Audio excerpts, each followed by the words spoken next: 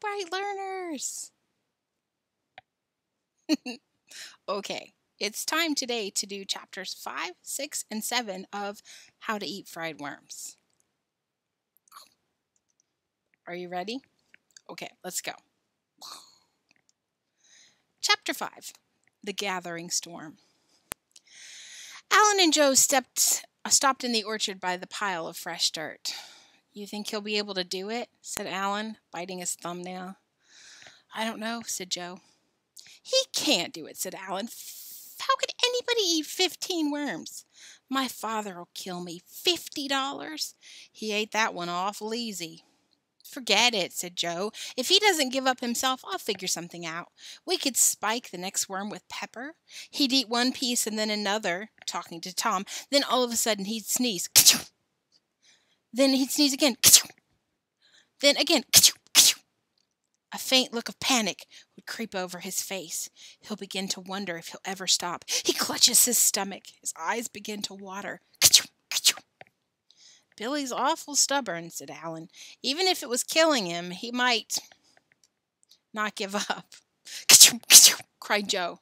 He falls to the floor. I bend over him. Gosh, I say, call his mother. It's the troglodysosis. His eyes bleed up at me.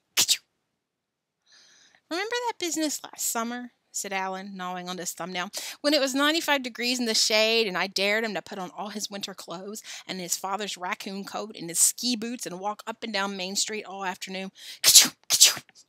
They went off through the orchard, Joe sneezing, sighing, rolling his eyes, pretending to be Billy suffering from a dose of peppered worm.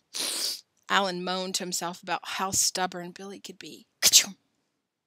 $50?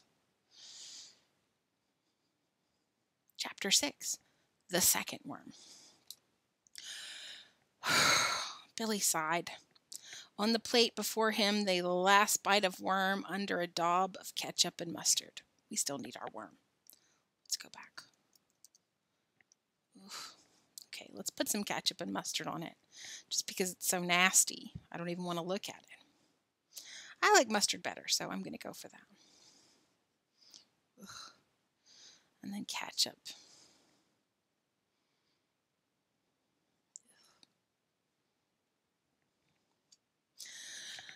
What's the matter? Asked Tom. I don't know, sighed Billy. He picked up the fork again. Wait, where's my fork? Does it taste bad? No, said Billy wearily. I just taste ketchup and mustard mostly, but it sort of makes me feel sick, even before I eat it, just thinking about it. He sighed again and then glanced at Joe and Alan talking to each other in whispers over by the window. What are you whispering about? Nothing. Then what are you whispering for? Nothing. It's not important. Just something Joe's father told him last night. What? Come on, finish up. It was nothing. We'll miss the cartoons. Billy shut his eyes and popped the last piece of worm into his mouth. Chewed. Gagged. Clapped his hands over his mouth. Gulped. Toppled backwards off the orange crate. Sprawling on his back in the chaff, he gazed peacefully up at the ceiling. Joe and Alan stood over him. Open up. Billy opened his mouth. Let's do the mouth, because I like it. Wider. See any, Joe? Nah, he swallowed it. Okay, let's go.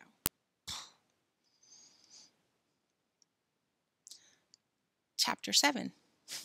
Red crash helmets and white jumpsuits. After the movies, Tom walked home with Billy. Tomorrow, I'll roll the crawler in cornmeal and fry it, like a trout. It's not really the taste, said Billy. It's more the thought. When I start to eat it, Even though it's smothered in ketchup and mustard and grated cheese, I can't stop thinking. Worm, worm, worm, worm, worm. Gaggles of worms in bait boxes, drowned worms drying up on the sidewalk, a worm squirming as the fish hook gores into him, the soggy end of a worm dragging out of a dead fish's mouth, robins yanking worms out of the lawn. I can't stop thinking worm. Yeah, but if I fry it in cornmeal, it won't look like a crawler, said Tom.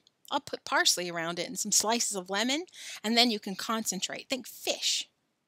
All the time you're waiting in the barn, all the time you're eating it, keep saying to yourself, fish, fish, fish, fish, fish, fish, fish, fish, fish. Here I am eating good fish, good fish. Trout, salmon, flounder, perch, I'll ride my mini bike into church. Dace, tuna, haddock, trout, wait till you hear the minister shout. Fish, fish, fish, fish, fish, fish, fish, fish, shark, haddock, sucker, eel, I'll race my father in his automobile. Eel, flounder, bluegill, shark, we'll race till day, till after dark. Billy cheered up. Think how they'll all stare. I'd rev up the aisle, zip around the front pews, down a side aisle under the stained glass windows. My parents would kill me. Reverend Yardle peered down over the Bible stand. William, he'd cry, William, you take that engine thing out of here this minute. Yeah, and then he'd have to come chasing after us, said Tom. Billy laughed. Waving their arms and yelling, and we'd lead them zigzag round and round and in and out among the gravestones and monuments in the cemetery, and then roar off down Sandgate Road, leaving them draped over tombs, panting and shaking their fists. Huff, huff, yelled Tom, dancing around and boxing the air. And that Monday, we'd smuggle it into class, disguised as Raymond Dwelly, because he's so fat, and hide it in the coat closet. And then when Millie Butler said anything at all, even something like, excuse me, or even if she sniffed, we'd dump a whole bottle of ink over her head and run for the coat closet. Wait, I need some ink. I like blue ink.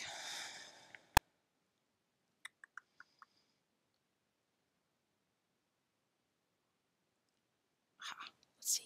Millie can have a bunch of ink.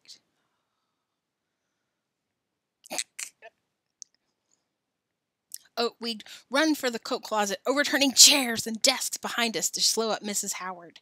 She'd come after us, fuming and shouting threats.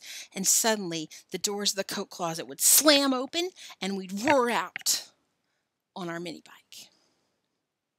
In blood-red crash helmets and white jumpsuits, our scarves streaming out behind us, and we'd roar round and around the classroom while Mrs. Howard knelt among the overturned desks and chairs, sobbing helplessly into her hands.